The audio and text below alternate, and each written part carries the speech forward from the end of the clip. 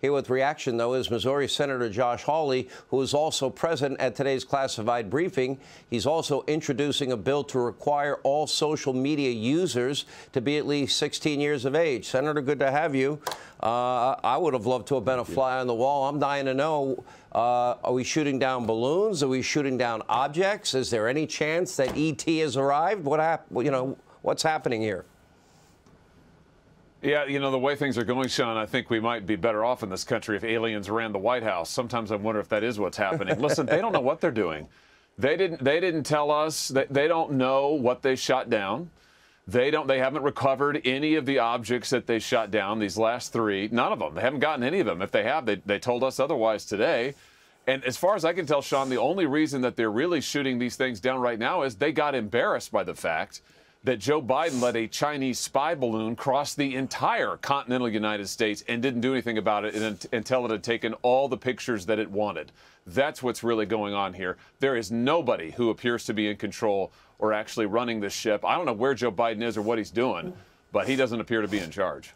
Senator, you got to explain this to me, and I think the American people have the same question, is how do you shoot something down, but you don't know what you shot at?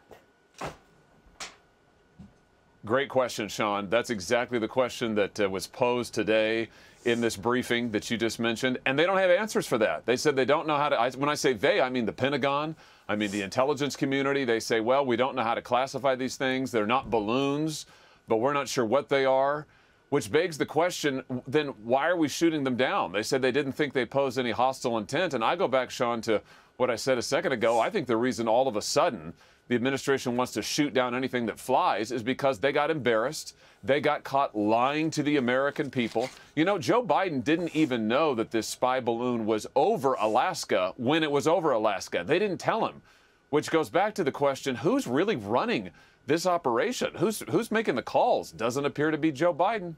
Well, let me ask you this. If they don't know what they shot at and don't know what they shot down, how come they're also saying, on the other hand, that it's likely not from the communist Chinese? They don't even know what they shot at. Yeah, exactly, Sean. They are all every which way on this. None of their answers make sense.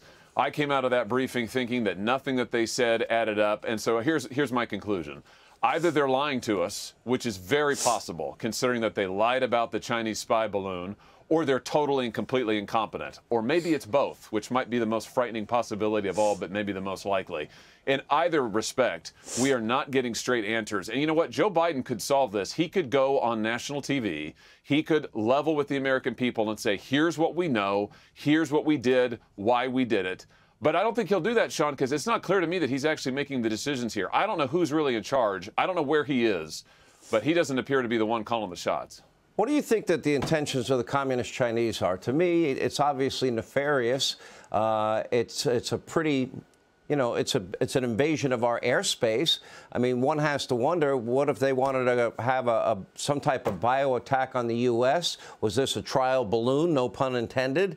Was this perhaps a test for a possible EMP event down the line in the future? They're showing a lot of geopolitical hostilities in the Straits of Taiwan as we speak. I mean, what were the Chinese thinking here? Obviously, they don't have any fear of Joe Biden. Yeah, I think this was an attempt to rattle our cage, Sean. I do think that this was basically them putting their finger in our eye and telling us that, hey, we can fly a spy balloon right over your country, and there's nothing you can do about it. And that's the message that the administration sent as well to the whole world, that the United States, this administration, will not act when they know that there is a foreign object that is spying on us in our own airspace. But you can't tell me this wasn't deliberate. Even if the Chinese didn't mean for the balloon to get over the continental United States, and I don't buy that that's the case, Sean, they certainly maneuvered it once it was here, right over the middle of the country, over my state, over our military installations. They did all of that very deliberately. They knew that everybody knew about it by that point. And so that is what they're trying to do here, I think, is show us that they can do it and basically troll us. They're trolling us and Joe Biden. Well, and then, of course, when our defense secretary reached out to his counterpart in China and they wouldn't take his call, that spoke volumes.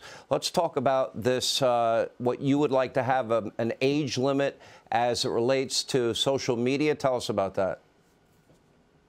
Well, here's the thing. I think we ought to say to these social media companies, Sean, quit targeting our kids. Let's set an age threshold, 16. You got to be 16 before the social media companies can let you open up an account, before they can go after you. We ought to give parents, because I'm control here, put them back in the driver's seat. I got 3 kids. You know, parents all over the country would love to know that these companies cannot target their children, cannot let them open up accounts until they're 16 years of age. Let's protect our kids when they're at their most vulnerable. Well, can't we do that through the devices that they have? There are certain controls parents have.